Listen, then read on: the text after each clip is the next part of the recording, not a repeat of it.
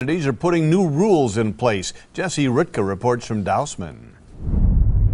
This is all that remains from a grass fire that started last week in Dousman, but conditions in southeastern Wisconsin continue to stay dry, causing more communities to issue burning bans. Like most of us, Vicki Burnett is struggling to keep her thirsty lawn and garden from completely drying up. I'm dragging the hoses around and watering every square inch that I can. Most locations haven't even seen an inch of rain all month, leaving parched yards thirsty for rain that won't come.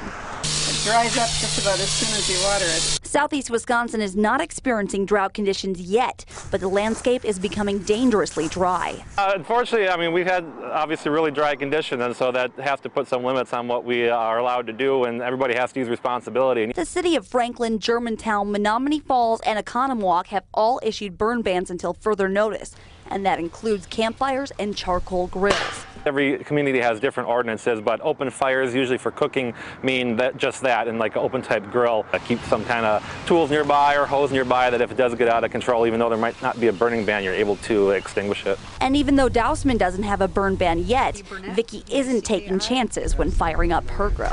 Oh, I just grill in the driveway here. Hopefully I can never stop grilling. But if the dry conditions don't end soon, one of Wisconsin's greatest pastimes may come to an end for more of us in southeastern Wisconsin. On your side in Dousman, Ritka, today's TMJ4. And fire departments want people to be especially careful with fireworks over the 4th of July.